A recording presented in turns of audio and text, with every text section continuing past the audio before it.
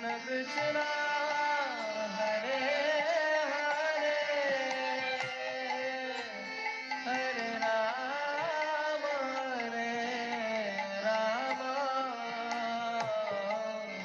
Rama Rama Rama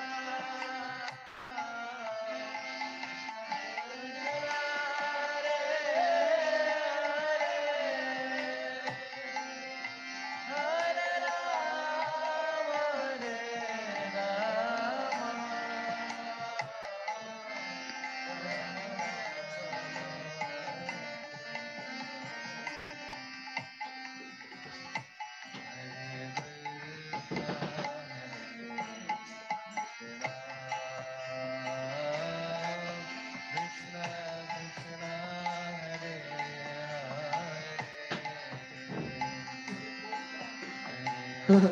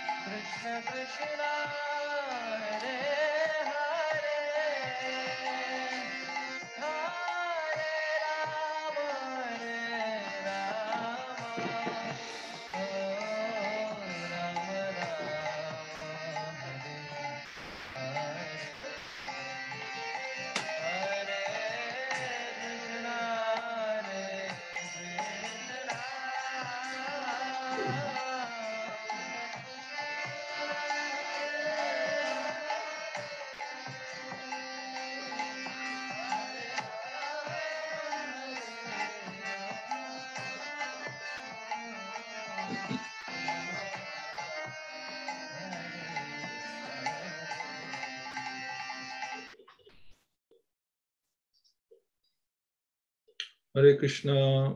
Thank you for joining this morning. Welcome class and thank you, Chapa. Nice to have your association. So we've been talking about Lord Varadev for the last couple of weeks, how he appeared, and then the praise by the sages and Lord Brahma to Varadev. Now it's mentioned here that Shukadeva Goswami said, he was telling a story about Sage Maitreya and Vidur. So there's so many stories within stories. After hearing from the great sage Maitreya about the Lord's incarnation as Vara, Vidur, who had taken a vow, so there's still this conversation going on between Vidur and Maitreya Muni. Incarnation as Vara, Vidur, who had taken a vow, begged him with folded hands to please narrate further transcendental activities of the Lord, since Vidur did not yet feel satisfied. So the story continues. After now we discuss the appearance of Lord Varadev. So I suppose he wants to know, why did Varadev appear? What actually happened? So Shri Vidu said, "O chief amongst the great sages, I have heard by disbelief succession that Hiranyaksha," so he knew the story, the original demon was slain by the same form of sacrifices, the personality of Godhead, the Lord Bow. So we mentioned last week that the Bow incarnation was manifested in 2 millenniums, namely Swayambhuva and Chakshusha Manu. In both millenniums, there was a Bow incarnation of the Lord. But in the Swayambhuva millennium, he lifted the earth from within the water of the universe, whereas in the Chakshusha millennium, he killed the first demon,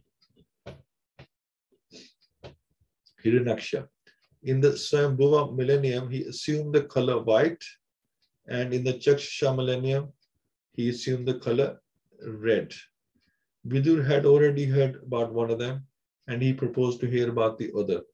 So the 2 different Bow incarnations described are the one supreme personality Godhead. So we always think there's one incarnation. Actually, there's 2 different incarnations or 2 different millenniums. The sun was setting, and the sage was sitting in trance of offering oblations to the Supreme Personality Godhead Vishnu, whose tongue is the sacrificial fire. So fire is considered to be the tongue of the Personality Godhead Vishnu. As we discussed before, and oblations of grains and clarified butter offered to the fire are thus accepted by him. That is the principle of all sacrifices, of which Lord Vishnu is the master. In other words, the satisfaction of Lord Vishnu includes the satisfaction of all demigods and all other living beings. Let's do a quick prayer. Om Namo Bhagavate Vasudevaya. Om Namo Bhagavate Vasudevaya. Om Namo Bhagavate Vasudevaya.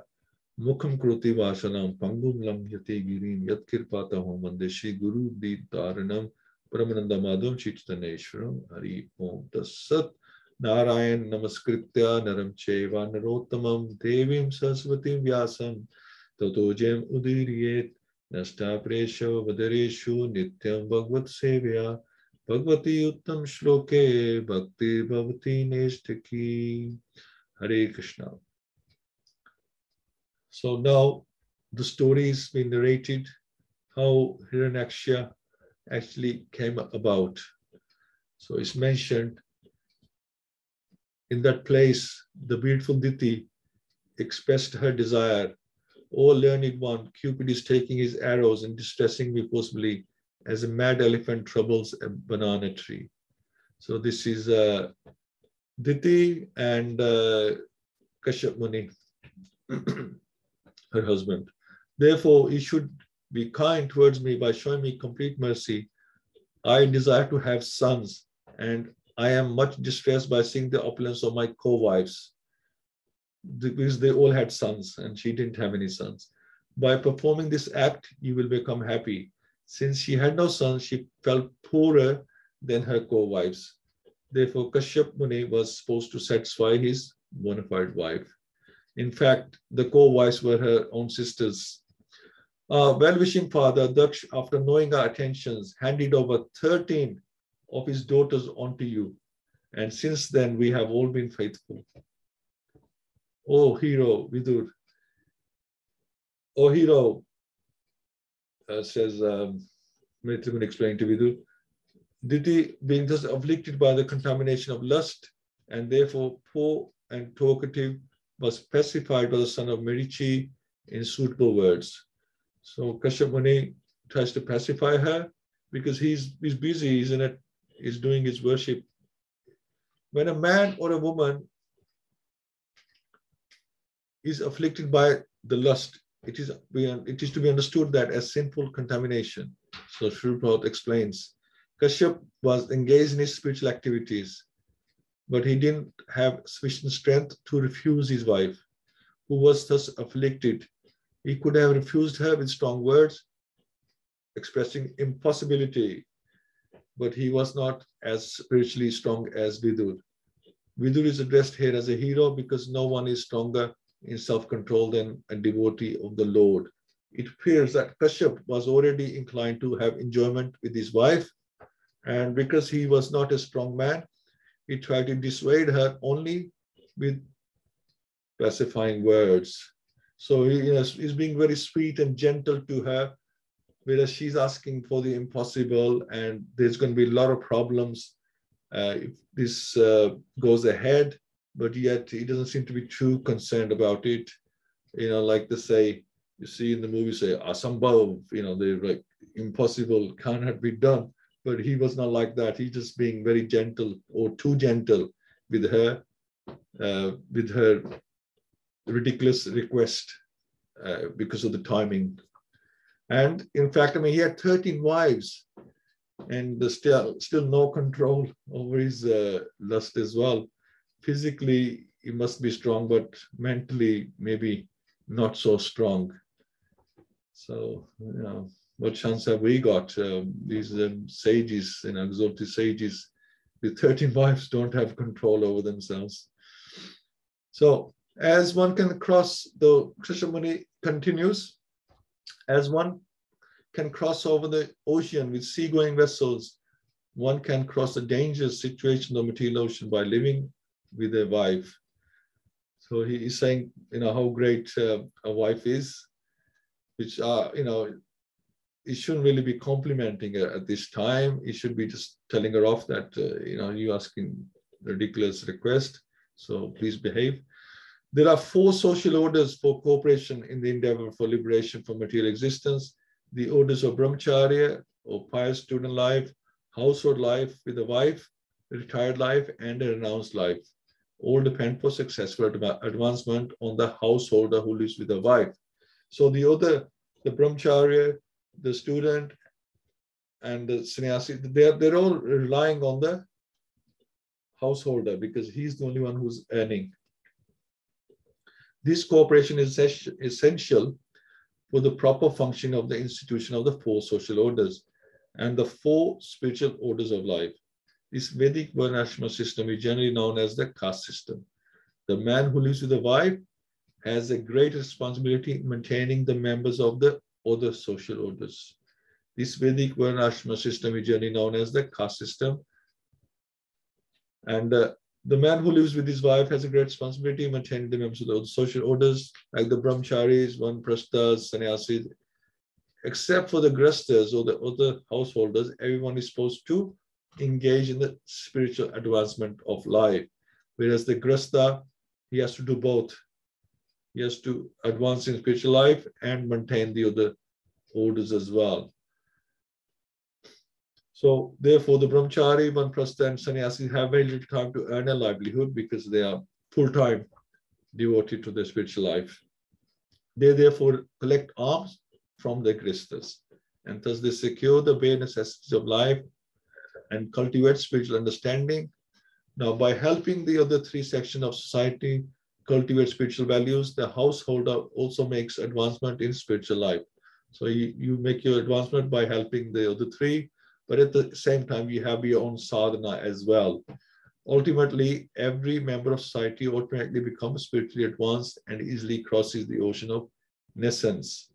So, as well as helping these three other orders, we also have to have sadhana. We also have to have follow Vedic principles, religious principles as well. It's not that we can do whatever we want as long as we provide something for the other three ashramas. No, we have to follow the principles as well if we want to advance. Oh, respectful one, a wife is so helpful that she is called the better half of a man's body. Because of her sharing in all auspicious activities, a man can move without anxiety, entrusting all responsibilities to his wife. So this is Kashyapani complimenting his wife, telling her how great she is and how great the wives are. By the Vedic injunction, the wife is accepted as the better half of man's body because she's supposed to be responsible for discharging half of the duties of the husband. A family man has a responsibility to perform 5 kinds of sacrifices called Panch Yagya in order to get relief from all kinds of unavoidable sinful reaction incurred in the course of his affairs. When a man becomes qualitatively like the cats and dogs, he forgets his duties in cultivating spiritual values, and thus he accepts his wife as a sense gratificatory agency. So when the wife is accepted as a sense gratificatory agency, personal beauty is the main consideration. And as soon as there is a break in personal sense gratification, there is disruption or divorce.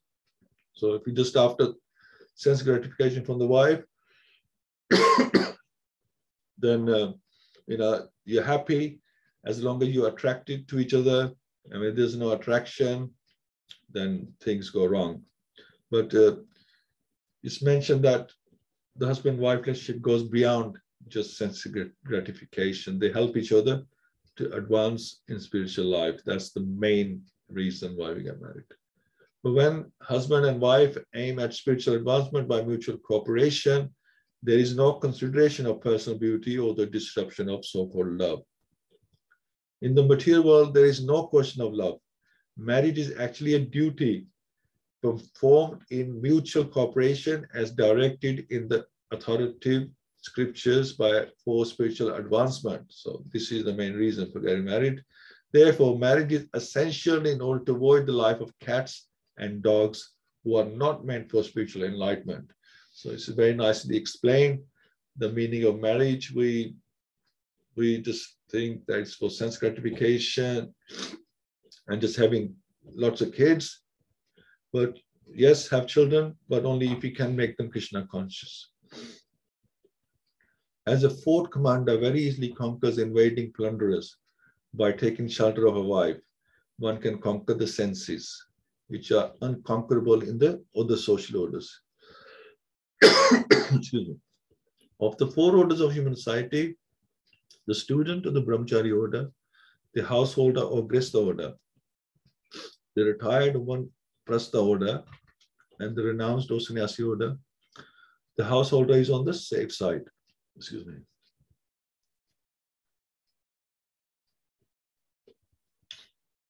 The bodily senses are considered plunderers of the fort of the body. The wife is supposed to be the commander of the fort. And therefore, whenever there is an attack on the body by the senses, it is the wife who protects the body from being smashed. The demand is inevitable for everyone. This is the demand of lust. But one who has a fixed wife is saved from the onslaught of the sense enemies. A man who possesses a good wife does not create a disturbance in society. And without a fixed wife, a man becomes a Dipachi of the first order and is a nuisance in society unless he is a trained brahmachari, manprastha, or sannyasi. So if you are a grihastha, it's important to be in line with your wife. Make sure there's cooperation between the wife and husband. Otherwise, there can be a lot of problems, not just for yourself but for society as well. There's so many instances of fall down, even for great yogis like Vishwamitra. And Krishna is saved, however, because of his faithful wife. So this life between husband and wife can cause material bondage, and therefore it is prohibited in 3 ashramas and is allowed only in Grihastha ashram. The Grihastha is responsible for producing first quality brahmacharis, vanaprasthas, and sannyasis. I mean, in fact, the children that are born of the Grihastha, husband and wife, they are the ones who go on to become brahmacharis, vanaprasthas, and sannyasis. Vanaprasthas, sannyasis, brahmacharis, they are somebody's children, right? So, Srila Prabhupada's sign is, if you're going to have children, then make sure you produce first-class children. Either they can be brahmacharis, vanaprasthas, sannyasis, or they should be very good grihasthas who can maintain these other 3 orders. O queen of the home, we are not able to act like you. This is like the men. We are not able to act like you, nor could we repay you for what you have done, even if we worked for our entire life or even after death. To repay you is not possible, even for those who are admirers of personal qualities. So much glorification of a woman by a husband indicates that he's handpicked or he's talking lightly in joke. So, he's taking the Mickey, basically. Kashyap meant that householders living with wives enjoy the heavenly blessings of sense enjoyment and at the same time have no fear of going down to hell. The man in the renounced order of life has no wife and may be driven by the desire to seek another woman or another's wife and thus go to hell. In other words, the so-called man of the renounced order who has left his home and wife goes to hell if he again desires these pleasures, knowingly or unknowingly. So it's mentioned that the other orders are in a more dangerous position than the Grihastha, because Grihastha has a wife, the others don't, and if they build that mentality somehow, have those desires, then they're likely to go to hell for that. In that way, the householders are on the side of safety. Therefore, husbands as a class cannot repay the debt to women either in this life or in the next, even if they engage themselves in repaying the women throughout their whole lives. It is still not possible. Not all husbands are as able to appreciate the good qualities of their wives. But even though one is able to appreciate these qualities, it is still not possible to repay the debt to his wife. Such extraordinary praises by husband for his wife are certainly in the mode of joking. Srila Prabhupada says that he's gone a little bit overboard with his compliments. Whereas, this is wrong, because he should be telling her off for her request. Instead, he's just throwing compliment after compliment. Even though it is not possible to repay you, I shall satisfy your desire immediately for the sake of begetting children. But you must wait for only a few seconds so that others may not reproach me. So he is happy. He's still in his senses. He's saying, look, I can fulfill your request, but let's just wait for the right time. But she's not having any of this. And it's mentioned the henpecked husband may not be able to repay his wife for all the benefits that he derives from her. But as for begetting children by fulfilling desires, it is not at all difficult for an husband unless he is thoroughly impotent. So he's not doing any big favors. This is a very easy task for a husband under normal conditions. In spite of Kashyap being very eager, he requested her to wait for a few moments or seconds so that the others might not reproach him. And he then explains why he's saying this. This particular time is most inauspicious because at this time, the horrible looking ghosts and constant companions of the Lord of the ghosts are visible. And then it goes on to say about Lord Shiva. Lord Shiva, the king of the ghosts, sitting on the back of his bull carrier, travels at this time, accompanied by ghosts who follow him for their welfare. So Lord Shiva, or Rudra, as we discussed a couple of weeks ago, is the king of the ghosts.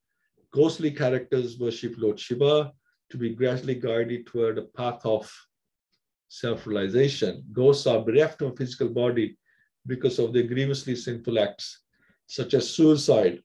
So anyone who commits suicide becomes a ghost because they have had an untimely death.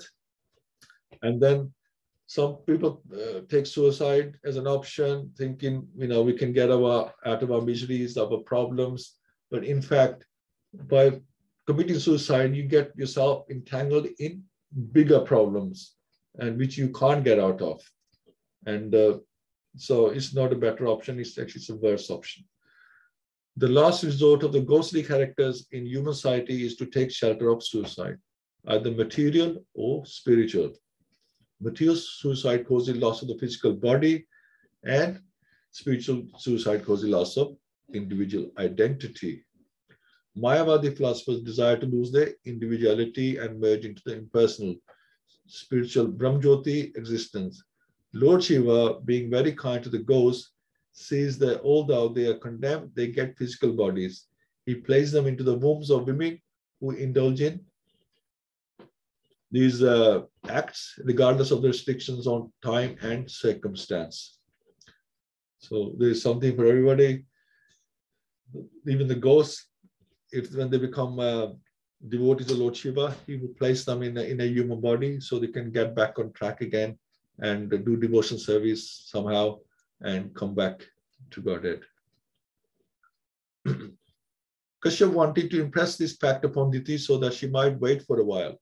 Kashyap has already told his wife Diti to wait for a while, and now he warns her that failure to consider the particular time will result in punishment from the ghosts and evil spirits who move during this time along with their master, Lord Rudra. So she has been explained, and it's mentioned later that Lord Shiva's body is reddish and he's unstained, but he's covered with ashes. His hair is dusty from the whirlwind dust of the burning crematorium. He is the younger brother of your husband, and he sees with his 3 eyes. Lord Shiva is not an ordinary living entity, nor is he in the category of Vishnu. So he's very near to Vishnu, but not quite, or the Supreme Personality of Godhead. He is far more powerful than any living entity up to the standard of Brahma. Yet he is not on equal level with Vishnu. Since he is almost like Lord Vishnu, Shiva can see past, present, and future. One of his eyes is like the sun, other is like the moon, and his third eye, which is between his eyebrows, is like fire. He can generate fire from his middle eye, and he's able to vanquish any powerful living entity, including Brahma. Yet he does not pompously live in a nice house, etc. Or neither does he possess any material properties, although he's master of the material world. He lives mostly in the crematorium where dead bodies are burned, and the whirlwind dust of the crematorium is his bodily dress. He's unstained by material contamination. Kashyap took him as his younger brother because the youngest sister of Diti was married to Lord Shiva. The husband of one sister is considered one's brother. By that social relationship, Lord Shiva happened to be the younger brother of Kashyap. Kashyap warned his wife that because Lord Shiva would see their indulgence, the time was not appropriate. Diti might argue that they would enjoy in a private place, but Kashyap reminded her that Lord Shiva has 3 eyes called the sun, moon, and fire, and one cannot escape his vigilance any more than one can escape Vishnu. Although seen by the police, a criminal is sometimes not immediately punished. The police wait for the proper time to apprehend him. The forbidden time for this indulgence would be noted by Lord Shiva, and Diti would meet with proper punishment by giving birth to a child of ghostly character or a godless impersonalist. So Kashyap Muni foresaw this, and he warned his wife Diti. So this is what happened. This is where the demons started being produced. And we'll go on to this further in part 2 next Friday. So thank you so much. Please give your input. And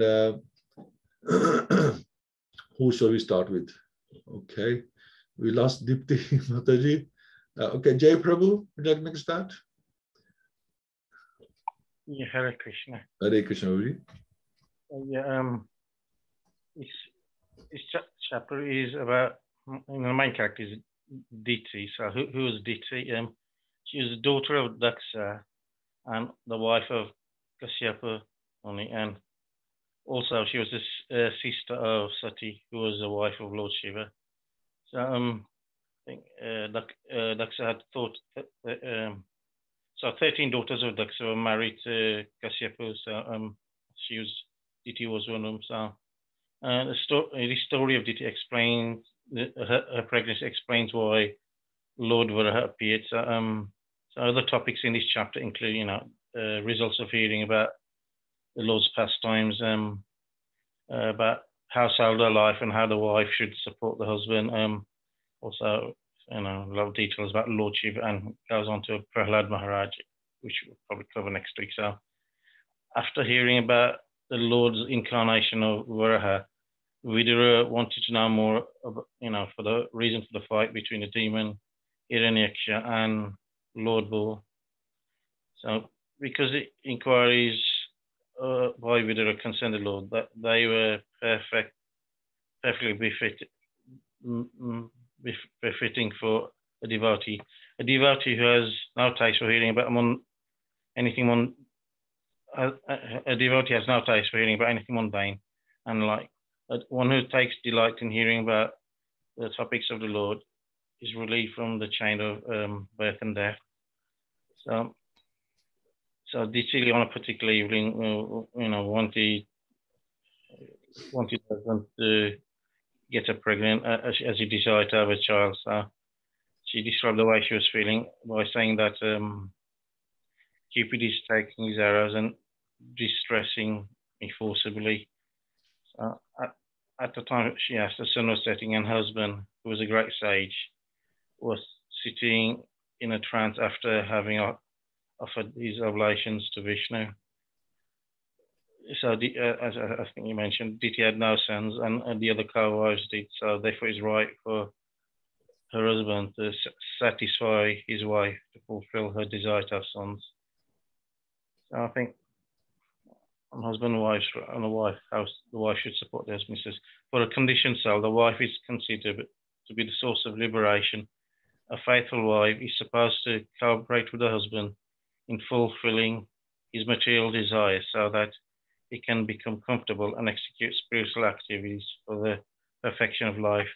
Both the wife and husband will then profit in spiritual advancement. So it's also by taking shelter for the wife, husband in household life can conquer the senses, which are unconquerable in other social orders, because there's a danger of falling down to hell. So Kashyapa fulfilled his wife's desires, even though the timing was inauspicious. He knew that Lord Shiva would not be pleased with him, but the forbidden at a time when ghosts and evil spirits were present. He knew that the child conceived would certainly not be a good child. So I think you mentioned a lot of things about Lord Shiva. So Lord Shiva is king of ghosts, and ghostly characters worship him to be gradually guided towards a path of self-realization. You mentioned what ghosts were, and all. So if you commit suicide or a simple act, you get a ghostly body, and so Lord Shiva's body is described as reddish in color with ashes. He's the most powerful living entity in the material world, but he's not equal on level with Vishnu. He's called Mahadev, or the greatest of the demigods. So his Lord Shiva is also the greatest devotee of the Supreme Personality of God, Krishna. I think probably we'll continue with it next week, so I'll leave it there, I think. Yeah. Thank you so much, Prabhu. That's wonderful. Thank you. Okay, Rukmini Mataji. Hare Krishna.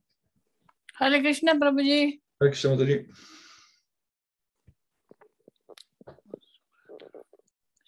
Lord Shiva was the brother of a Kashyap, no? Well, according to this, he was like his brother-in-law, like Sandu, The both married to sisters. Mm-hmm. But he considered him like his brother. He was not strong spiritually. 13 wives. I think, All these devas. I can't understand anything about this, but it's all Krishna's plan, Lord Krishna's plan, and that's how the earth. That's how it was working. It's very confusing for me. yeah, it is, Mataji. Yeah, it's like I say, it is quite, because like he has 13 wives, yet he's not able to resist the temptation. Even though he knows it's wrong thing to do, he still goes ahead. So yeah, for us, it's very, very difficult to understand, how this works. I mean, you would think somebody in that caliber has more resistance and is able to, okay, he has to be gentle to his wife, but if she's totally wrong, then he has to, as I say, put your foot down sometimes, because there's going to be a big disaster, not just for yourself, going to be a big disaster for the rest of humanity as well. And you have to do the right thing. But yeah, it's very difficult for us to understand. But one thing we have to understand from this is that how things are misused. Everything has its place and its purpose, but how everything is misused in society. We have the intelligence to do the right thing. So some things we understand. The things we don't understand, we can find in the scriptures, how things should be done properly. Husband and wife have the marriage is mentioned so elaborately that there's a reason for getting married, and they can make so much. They can be so useful to society by getting married, but yet all it causes havoc. Sometimes by creating the wrong kind of children who go around causing problems for everybody else. Yeah, so it's very important. Things are done. We understand how things are done properly, and we implement them properly, and then we can benefit everybody and benefit ourselves as well spiritually. So yeah, brilliant. Thank you so much, Mataji. Thank you, Prabhuji. Okay, Partha Prabhu. Hare Krishna Prabhuji. Haribo. Nice class. Actually, again, you covered and Jay Prabhu covered the complete thing. I think on the Mataji's point, like Daksha, Kashyapa marrying 13 daughters, I think it is not by his wish. It is Daksha actually got 60 daughters, and he gave away his daughters to all great people. So it is not his own desire that he want to marry 13 wives. He want to get 13 wives, and that is what I think. And the small thing is like if you have a saving of Prabhu, like cat, it closes its eyes and thinks that nobody is watching him or her. So that is what, like here it is told that for everything there is an auspicious time. So don't think that you can escape and do things of your choice in a remote place or secluded place. So there is somebody watching. Lord exists in many forms. It's not that he's not here or he's not there. He's everywhere. So that's why we follow auspicious times to do any auspicious activities anyhow. Yeah, that much only, Prabhuji. Sure. Yeah, Prabhu, yeah. It is mentioned that it was the desires of the sisters that they wanted to marry Lord Kashyap Muni. Okay. So yeah, it's mentioned like that. You're right. Maybe they wanted to marry him, so he agreed. And you can see he finds it hard to say no anyway from the whole episode. So yeah, he agreed to get married to all of them. Yeah. Thank you, Prabhu. Okay. Praveen Mataji. Hare Krishna Prabhuji, Danvat Pranam. Yeah, what I understand is like everything is taught by examples, so this is a way to teach, common people. So what is the right thing to do? Yeah. So although Diti, if she had the power to hold the pregnancy for that long, so she wasn't like an ordinary person, so that she had the desire at the wrong time. So it is just, I think, to set an example. But it's a shame that there aren't any guidelines, what I'm thinking, because, well, I wasn't aware of anything like that, or no, like common people, they're not aware. So there should be guidelines, because like when my daughter's marriage broke down, I'm not blaming the guy, but he didn't know anything. Whereas like my daughter, she had a bit of sanskars, you know. So I thought there should be some sort of arrangement where like when like two people are getting together, there should be guidelines, they should be taught what is the right thing to do, you know, and to do like about the children and everything. So I think there is a lack in a thing, then I think that should be addressed really, you know. So there should be some sort of, I think it is done in Krishna consciousness, because I came across something. And yeah, I think that sort of guidance should be, some guidelines should be there, because everybody's not reading Bhagavatam. And then that will help, you know, not to have all these demoniac personalities taking birth really. So that will help. So very good point, Mataji. Hare Krishna, Prabhuji. Hare Krishna. Thank you, Mataji. Thank you. Okay. So Sharveshi Mataji. Hare Krishna, everybody. Hare Krishna Mataji. Hare Krishna. Well, Diti has been said. Diti was one of the daughter of Prajapati. All the daughters were married to Kashyap Muni except one, and that it was Sati, and then she was married to Lord Shiva. Yeah. And this Kashyap and Lord Shiva, they are sons of Brahma. That's why they can call them brothers as well. And Diti's desire was Lord Krishna's desire.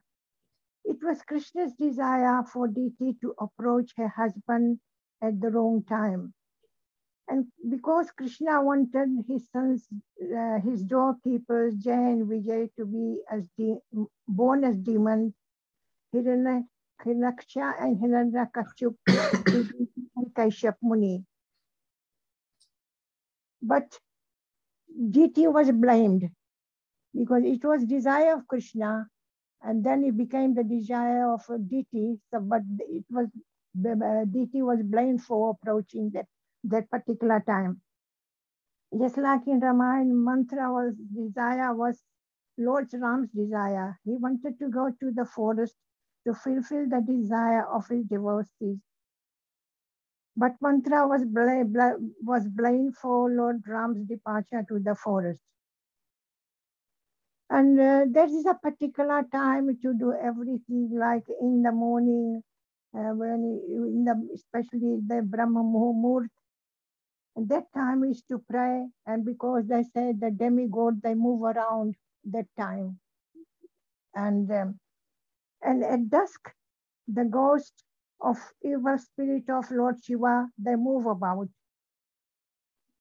And Lord Shiva, he's as good as Lord Vishnu, as you mentioned before. He's got all the qualities, but he's not Vishnu. He's not all the qualities, but near enough. It's like Prabhupada said in his purport many times, the difference between Lord Shiva and Lord Vishnu is just like milk and yogurt.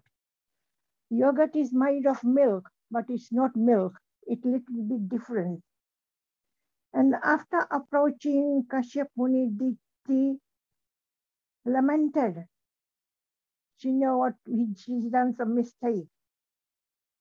And Kashyap Muni consoled her by saying that at least she'll have a grandson who will be a devotee of Krishna. And the symptoms of a pure devotee will be Prahlad Maharaj, that he'll be always, they'll be happy for others and distressed for others when they are in difficulty. They have no enemies. They don't lament or desire for anything. When Diti had that at least, apart from my two sons who will be given, I'll have a grandson who will be a devotee. So she was very happy to hear that her grandson will be true devotee of Lord Krishna, and that his sons, Hiranyashiya and Hiranyakashipu, at least they'll be killed by Lord Krishna and not by the Brahmanas. And by the mercy of Krishna, or pure devotee, one has a taste of hearing Krishna Katha and not hearing mundane topics. And we always pray to Supreme Lord in our prayers for blessing, also everything we want to glorify them. And I was reading Sri Bhagavatam and I came across a very nice paper about the prayer by Prabhupada. And it says, by glorifying the Lord with exalted verses, one becomes purified. We're not only asking blessing, but when we pray, we get purified as well. Although we are unable to offer prayers to the Lord as an adequate fashion, our duty is to make the attempts in order to purify ourselves. It is not that we should stop our glorification because demigods like Lord Brahma and Lord Shiva cannot adequately glorify the Lord. It says that if they say they can't glorify because there is exalted position, don't think that they are like, because they can't glorify, you can't glorify. Rather, as stated by Prahlad Maharaj, that everybody should glorify the Lord according to his own ability. Everybody got different ability. Everybody is not the same. If we are serious and sincere devotees, the Lord will give us intelligence to offer prayers properly. So if you are sincere, you're just thinking, I'm praying to God, Krishna will help you. He'll give you intelligence to pray. Hare Krishna.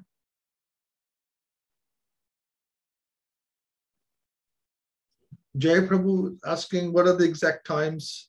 When is the in auspicious time when the ghosts and spirits are around? Do you know the exact times? It's between sunrise and sunset. That's time.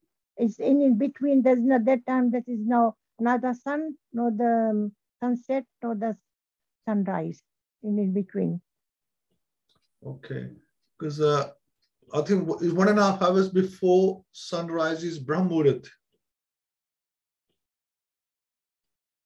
Yes, sunrise is before the sunrise is Brahmurat.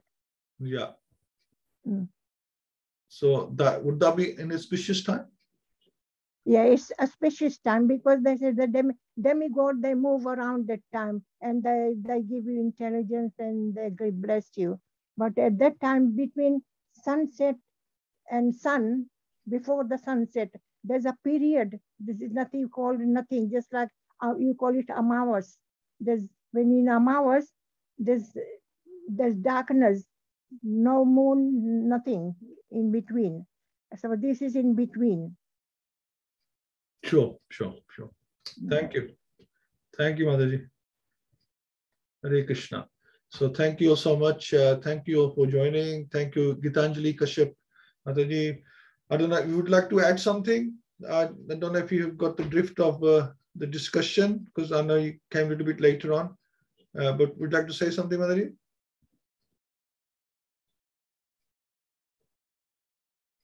Okay. Right. Hanji Mataji. Thank you so much.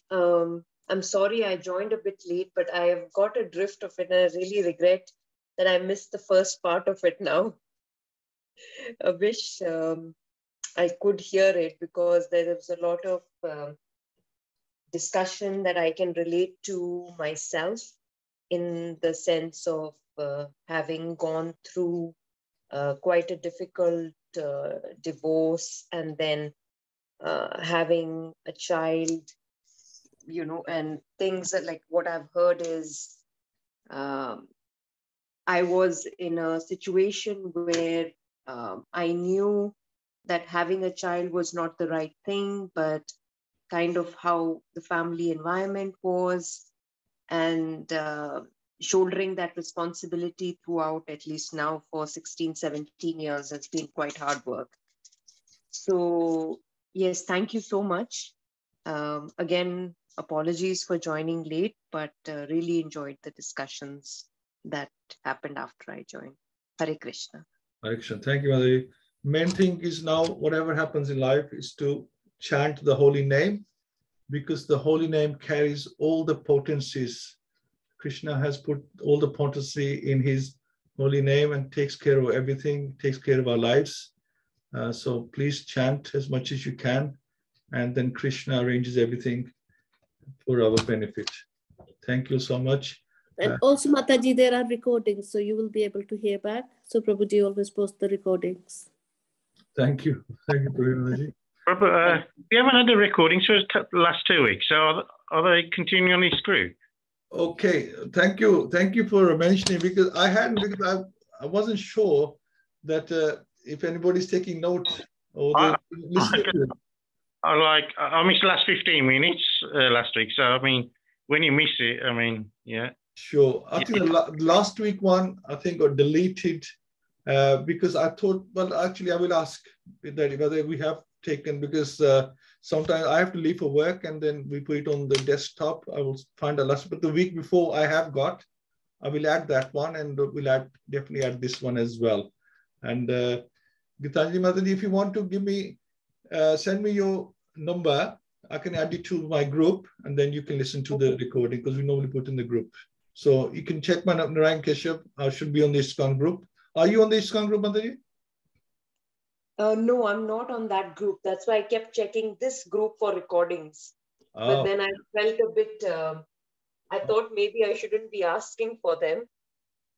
But I'm happy to know that at least my search was good and they're not on this group and I've not missed anything. Okay, right. I'm going to put my mobile number here in the group, and then you can message me your number and I can add you to the group. Thank you. I'll do that. Thank you. Okay, we'll do a couple of rounds now. Maybe Rukmani Mataji can make a start today, and then we'll take it from there. Thank you.